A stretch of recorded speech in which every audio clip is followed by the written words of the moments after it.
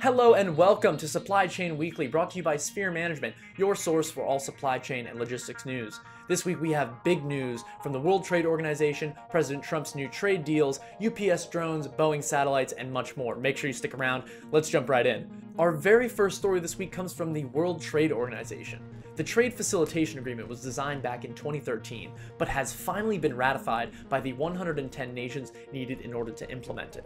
This is a major milestone for the global trade system, since it's the first multilateral trade deal since the creation of the World Trade Organization. Plus, it is predicted to increase global trade by $1 trillion per year. Boeing plans to use 3D printing to drastically increase production speeds of new industrial and military-grade satellites. This will lead to fewer jobs, but more cost-effective and efficient production. Experts fear that President Trump's new border tariffs and trade deals could increase the cost of American airplanes. If Boeing's sales and profits suffer, over 13,000 companies across the US and 1.5 million jobs could feel the pain as well. UPS is testing a new drone that is designed to launch from the roof of a delivery vehicle, deliver a package while the truck continues its route, and then meet back up with the vehicle to recharge and pick up its next package. Granted, UPS has been working with drones since 2013, but this new test shows exciting progress has been made.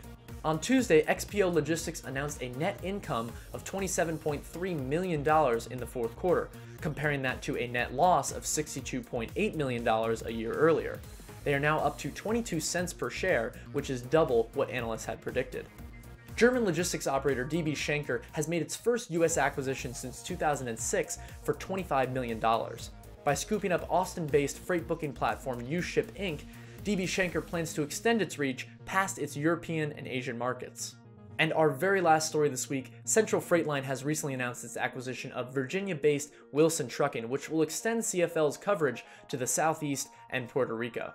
This has been Supply Chain Weekly, brought to you by Sphere Management, your source for all supply chain news. My name is John. Make sure you subscribe to our channel, comment down below, and let me know what you thought of this week's stories, and tune in next week for more supply chain news. Thank you for watching. We'll see you next time.